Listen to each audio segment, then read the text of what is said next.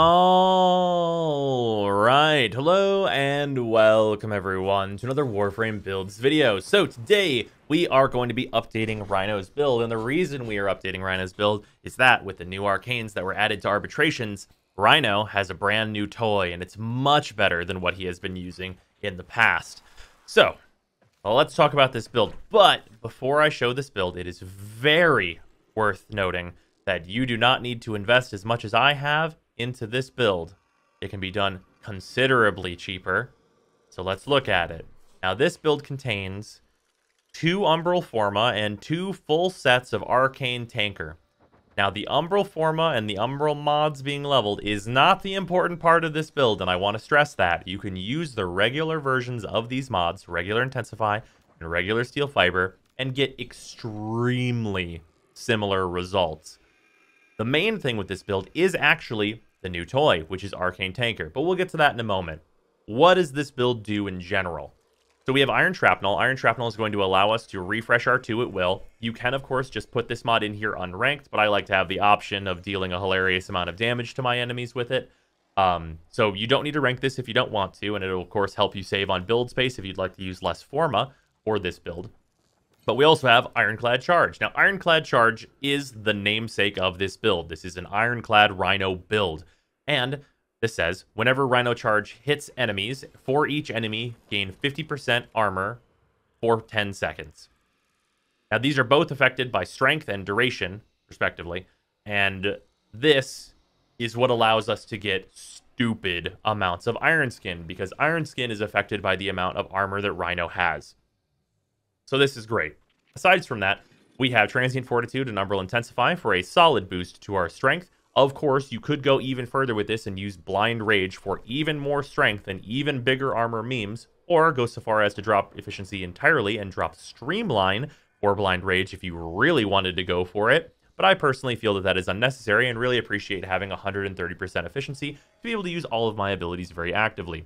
We're also using Prime Continuity to offset the loss in duration we're going to get from Transient Fortitude, and because duration is just a solid stat for Rhino in general, Umbral Fiber is going to, of course, be boosting Umbral Intensify, but also we get a higher base armor from this, which is going to help out our Iron Skin as well, because we'll be multiplying that with Ironclad Charge.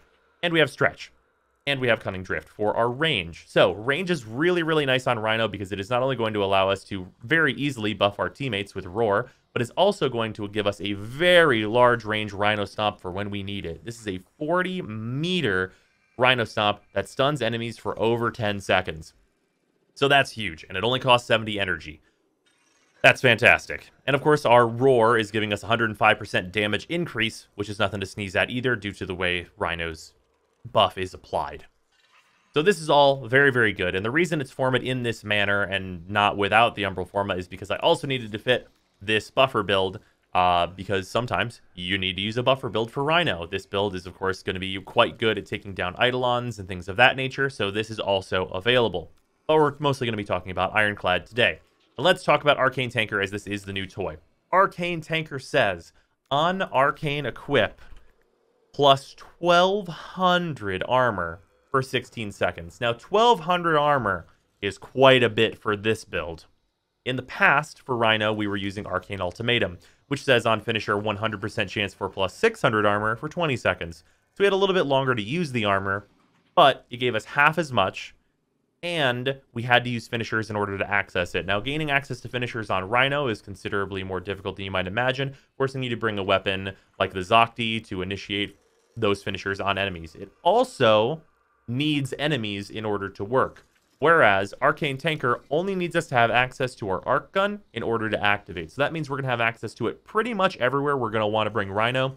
The main place you're not going to be able to access it is going to be in Elite Sanctuary Onslaught and regular Sanctuary Onslaught, because we're not allowed to use gear there, and of course the Arc Guns are gear.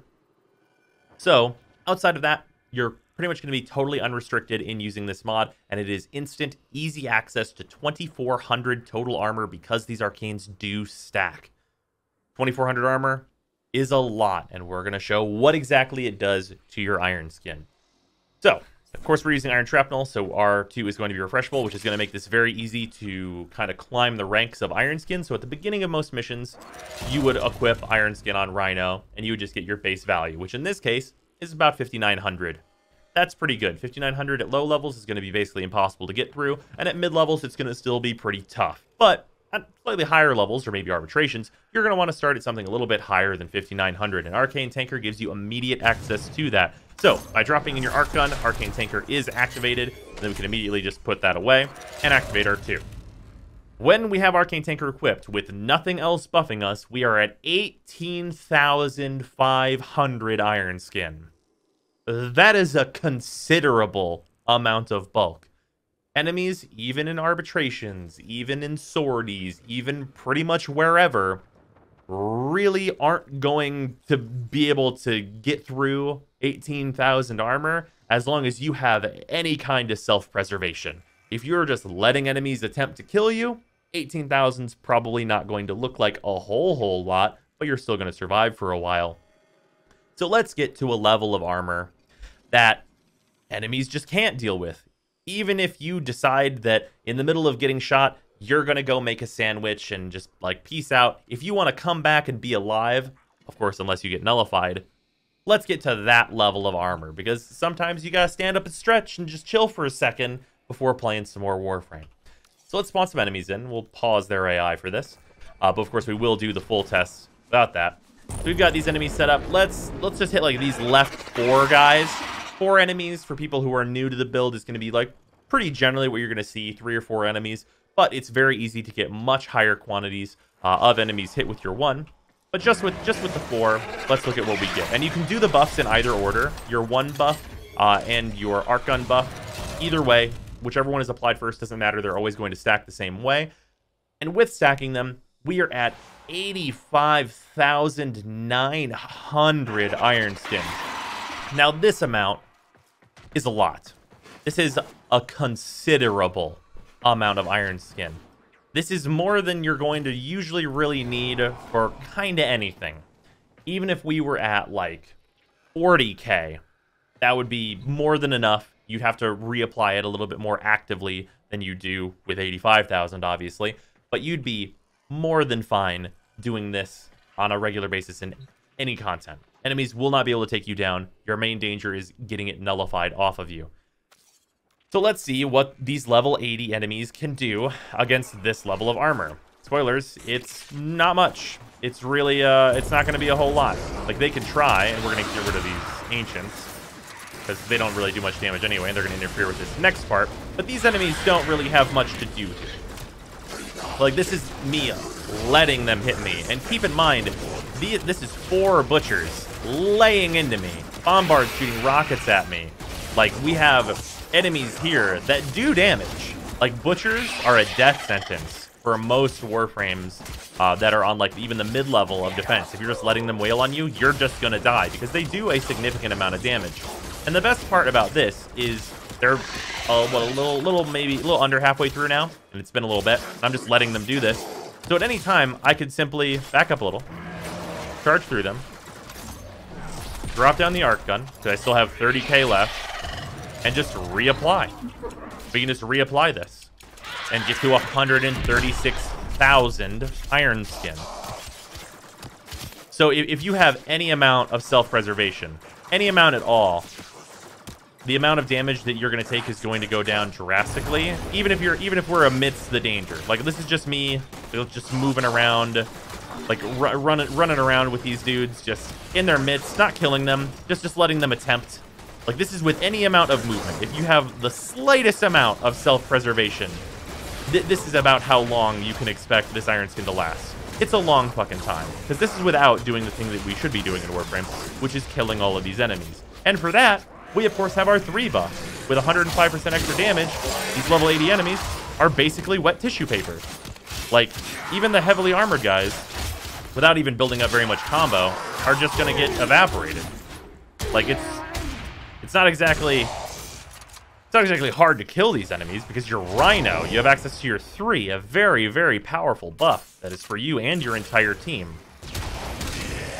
So, like, I was just letting them shoot me and then doing slight preservation, and I'm still over 100,000 armor. If you want to get fucking huge, this is the build.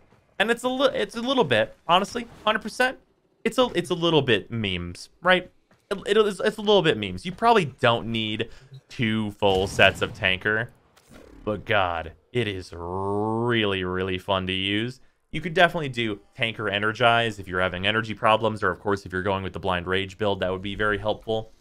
But yeah, this is what Arcane Tanker does to a Rhino build.